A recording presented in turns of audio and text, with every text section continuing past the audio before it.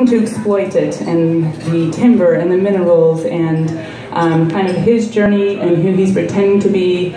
And Mountain and Man is kind of the theme. So listen for the theme of the mountain. I think you will hear it, and there's some fun parts in here. So it's called Trickster.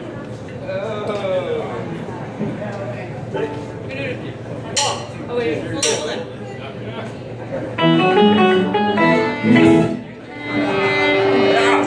Just kidding.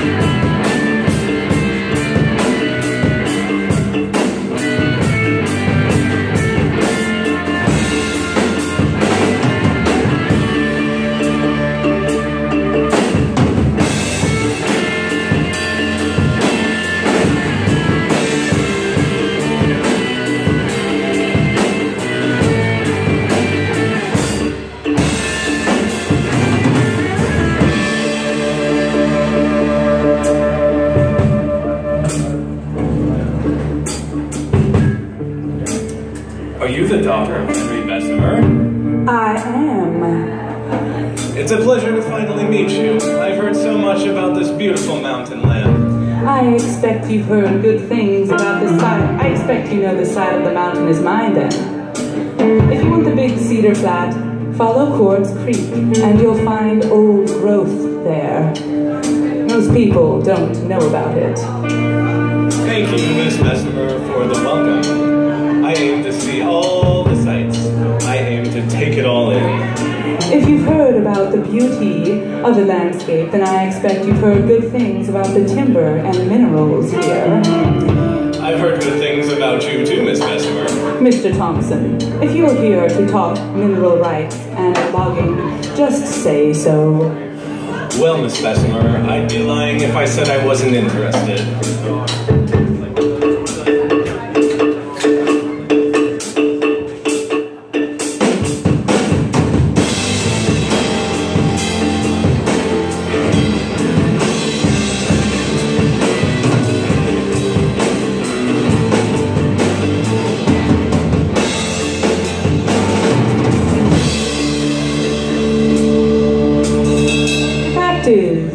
Jonathan Thompson has been missing for the last 2 years, but I'm not ready to cancel the lease.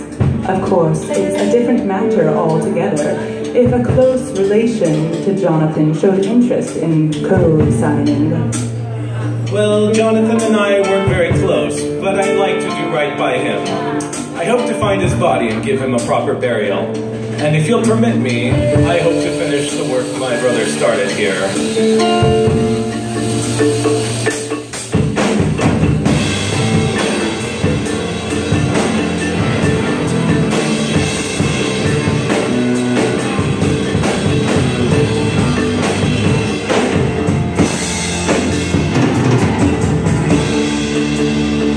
Let me explain the conditions before starting any operations on the land. I require that you live on the mountain for 6 months.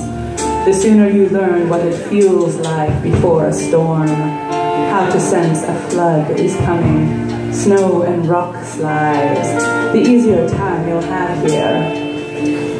I want you to know that I'm very confident I will make a great profit. Miss Bessemer, I could help make you very wealthy. Mr. Thompson, I am not interested in benefiting from any profit. I am only interested in the terms and conditions of our agreement.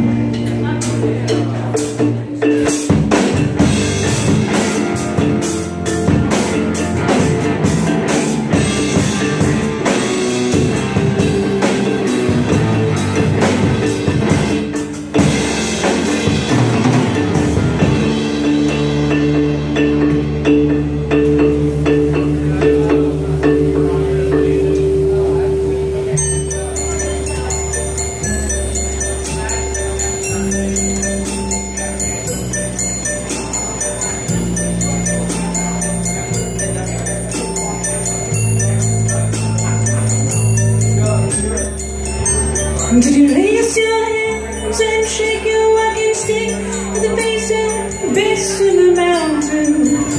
Did you see the sudden rock slide? How it passed right by your side? Not a hair on your head was touched, and when the cooler sky cracked through the night, his call was in your ear, but his teeth were kept shut tight.